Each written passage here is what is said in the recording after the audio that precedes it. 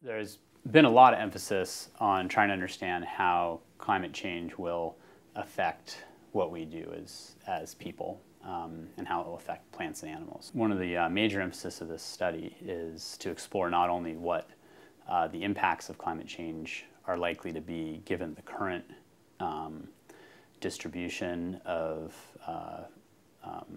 corn production in the U.S. and the current energy policies and the current economy, but also to ask how might people respond to these changes. So we've looked at a period over the next 3 decades, and we actually expect that we'll see less than 1 degree Celsius or less than 2 degrees Fahrenheit of global warming over this period. So in the U.S., currently we have a policy that mandates that corn be sold into the biofuels market, that a certain amount of biofuels be blended into fuels. What our results suggest is that the combination of increasing heat waves from climate change and a biofuels mandate that requires corn to be sold into these energy markets enhances the volatility of corn prices in the U.S. The same climate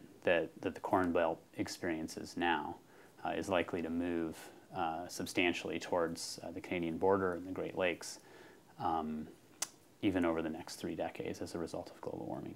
Given the current areas of production where most of the corn production in the U.S. is concentrated in the Corn Belt, that if that stays the area of high production, that we'll see more yield volatility for corn. So more swings in corn yields in the future with global warming, more sharp swings in corn prices with global warming. If farmers or seed breeders can increase their heat tolerance by about 6 degrees Fahrenheit, then that would offset the increasing heat waves that are likely to occur. There are a lot of questions as to whether or not humans are able to keep up with those changes and exactly how that will happen.